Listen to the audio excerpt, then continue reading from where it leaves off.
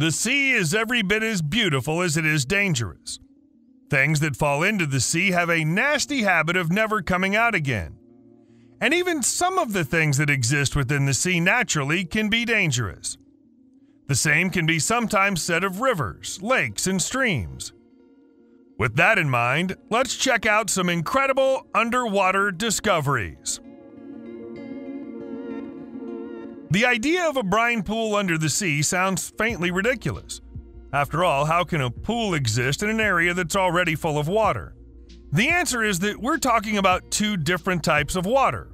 Brine doesn't mix or interact with the water around it, which is why and how there are dozens of deep-sea brine pools in the Red Sea. They're hypersaline lakes and stay close to the seafloor. These pools are among the most extreme environments on Earth, but are dangerous to explore or even to get close to because of their total lack of oxygen. We have to study them, though, because doing so could help us understand how life could exist on other planets. It's commonly accepted that life on Earth began in the sea, most likely in anoxic environments just like these brine pools. In the brine pools, we find extremophile microbes capable of surviving in conditions that would be fatal for upwards of 90% of all life on Earth. Examining the properties of these microbes might tell us how to look for and identify life on water-world exoplanets, but the microbes might also be the keys to the development of new medicines. Molecules with anti-cancer and antibacterial properties have been extracted from brine pool microbes in the past and will be again in the future. The summer of 2022 was a hot one for many European countries. Water levels in rivers and lakes dropped across the continent, and the River Danube dropped to its lowest level in decades. In doing so, it exposed the broken remains of dozens of Second World War-era German warships close to the Serbian river port town of Prahavo. The reason there are so many wrecks concentrated in such a comparatively small area is that they were deliberately scuttled by the Nazis as the Black Sea Fleet retreated from the advancing Soviet forces in 1944. Local sailors have long known of the presence of the ships below the water because they can still occasionally pose a hazard to passing boats, but it's rare to see them exposed to the air. More than 20 wrecks have been identified near Prahavo, and some of them are still thought to contain live ammunition and explosives. The Serbian government briefly considered paying experts to safely dispose of the wrecks, but quickly backed away from the idea when they were given an estimate of $30 million for the necessary work. When we talk about creatures having natural armor, we usually mean that they have scales made of bone or thick skin. In the case of the scaly-foot snail known as Chrysomelian squamophorum, though, it literally has natural armor. Also known as the pangolin snail, this is the only animal in the world that's been observed to incorporate iron into its exoskeleton. You'll only find the unusual snail in the hydrothermal vents of the Indian Ocean. The unusual chemical compositions of hydrothermal water are responsible for the remarkable differences in coloration between the creatures. As well as using iron sulfide to create its plated shell, the pangolin snail sometimes uses greigite and pyrite. There's so much metal in their composition that the snails are magnetic. Scientists aren't exactly sure about the process that allows the snails to extract chemicals from the water and create their armor, but they think it's probably a response to the presence of predators like crabs, which also congregate near hydrothermal vents in the hope of finding something good to eat. Sadly, pangolin snails are now considered an endangered species because of the effects of deep-sea mining. Of all the shipwrecks in the world, none have ever been discovered at a greater depth than that of the USS Samuel B. Roberts. The American World War II Navy ship was discovered at a depth of over 22,600 feet, broken in two pieces off the coast of the Philippines. The discovery was confirmed in June 2022, 88 years after the destroyer escort sank during the Battle of Leyte Gulf in October 1944. Many military historians consider the Battle of Leyte Gulf to be the largest naval battle in human history. The USS Samuel B. Roberts, also known as the Sammy B, made the brave but questionable decision to attack a fleet of Imperial Japanese naval ships despite being comprehensively outnumbered and outgunned. One of the ships it attacked was the Yamato, which was the biggest battleship ever built. The Sammy B dealt significant damage to the fleet before succumbing to enemy fire, sinking in the Philippine Sea with a loss of 89 of the 224 crew members aboard at the time. The wreck of the ship is so deep in the water that salvaging anything from it is likely to be impossible, and such a mission would be unlikely to be attempted anyway because it's a war grave. The idea of diving into an abandoned uranium mine is enough to fill most people with terror, but some people do it for fun. Diving expeditions to abandoned tunnels and mines are becoming increasingly popular despite the dangers associated with them. And the old Kowary uranium mine in Poland is especially popular with tourists. Entry to the mine can only be gained through a long, claustrophobia-inducing tunnel with no natural source of light, which eventually opens up into a cavern with colonies of bats living in the ceiling. If that isn't enough to send you back the way you came, you'll eventually know you've reached the mine when you come across the discarded shell of what might once have been a nuclear weapon. The mine was founded in January 1948 and closed in 1963, after the quality of the uranium ore extracted from the mine deteriorated to the point where it was almost worthless. Chillingly, none of the workers employed here were told the truth about what they were mining until after it closed. The entire mine flooded naturally shortly after it closed because there was no longer anybody there to pump or drain the groundwater again, so it's been like this ever since.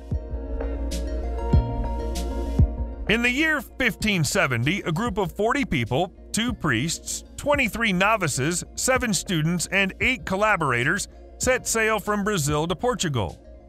They were Jesuits, and they were on a mission to convert people in the New World to their faith. None of them ever saw home again.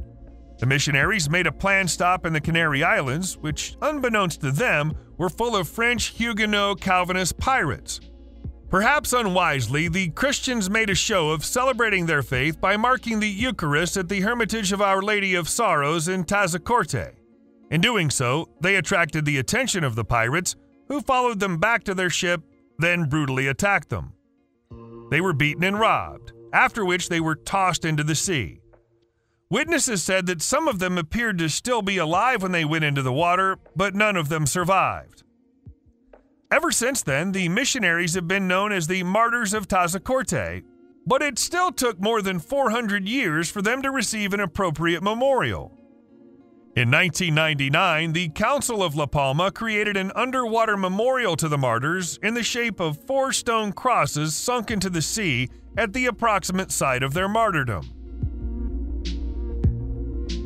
For some reason, swords end up in lakes more often than they statistically should. Stories about swords being thrown into lakes always reminds us of King Arthur, Excalibur, and the Lady of the Lake. But we don't have to look far for a real-world example.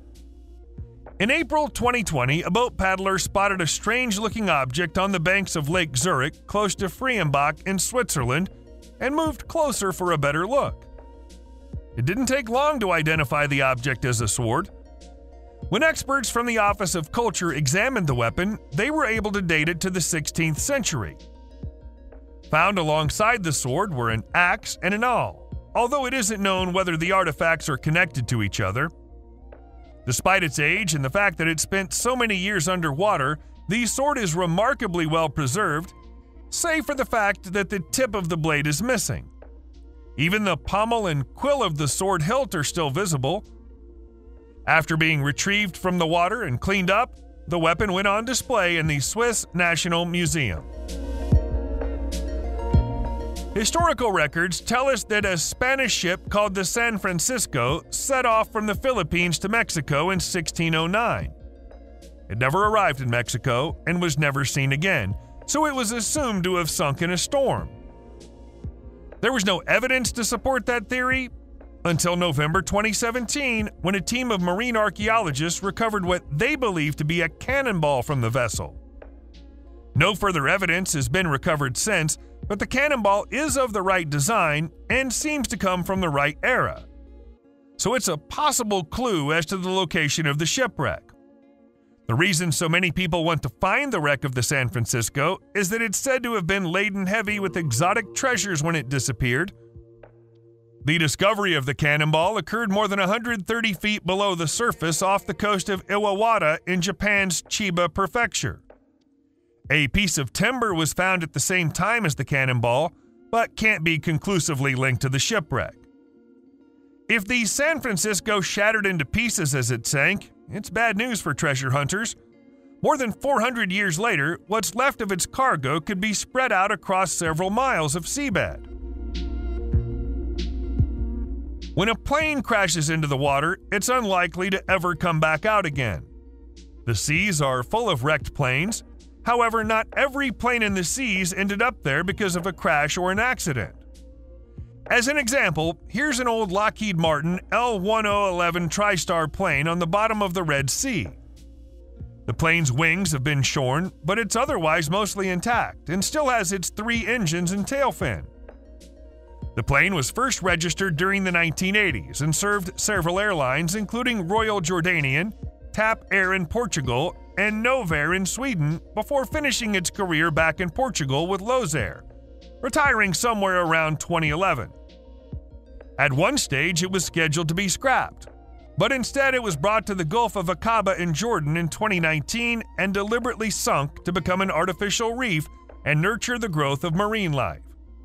The project's a success. Not only is the plane a big hit with diving tourists, but there's also now huge sponges surrounding the fuselage accompanied by octopuses and pufferfish. The plane's innards have also developed a thick coating of marine life but are otherwise unharmed. The whole concept of creating an underwater sculpture park seems odd to us. Surely the point of creating art is for it to be seen by other people. You're never going to reach a mass audience by putting your art beneath the waves. Nevertheless, the Museum of Underwater Sculpture in Ayia Napa, Cyprus, opened to scuba divers and snorkelers for the first time in August 2021. Ayia Napa is far better known for its wild party scene than it is for its works of art, but perhaps the creation of the unconventional museum is part of an attempt by the town to shake off its reputation for hedonism. Interested tourists will find the museum, which is also known by the shorter name of Musan, about 600 feet off the coast of the island. It's the work of the British artist Jason de Carys-Taylor, who's already well known for creating underwater art in other parts of the world, including France and Spain. He made his sculptures by lowering 13-ton hybrid trees into the water, then carving tough shapes into them, including children at play and headless bodies.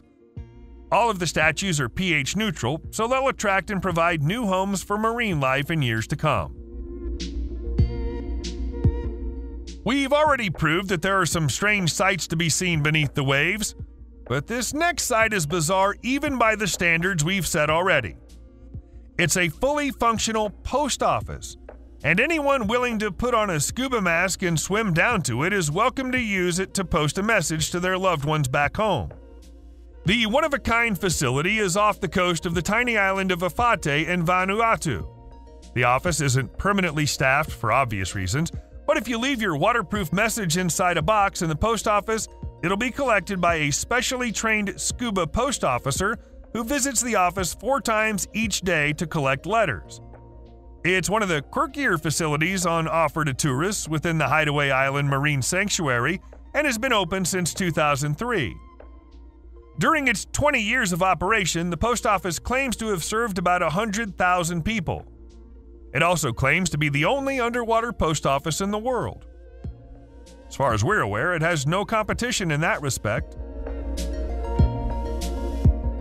The so-called Yonaguni Monument in Japan is such a challenging discovery that there are some scientists who refuse to accept it as a human-made monument at all. It's hard to look at these pictures and think that Yonaguni could have been created any other way, though. The various underwater structures have a symmetry and shape that strongly suggests they're unnatural.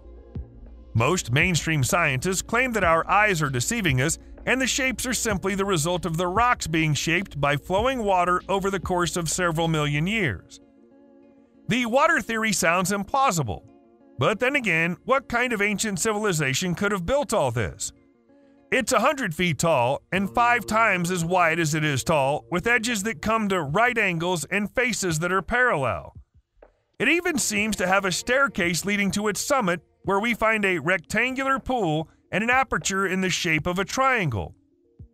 If this is the work of a lost civilization, it must have been a mighty one, and yet we have no idea who they were.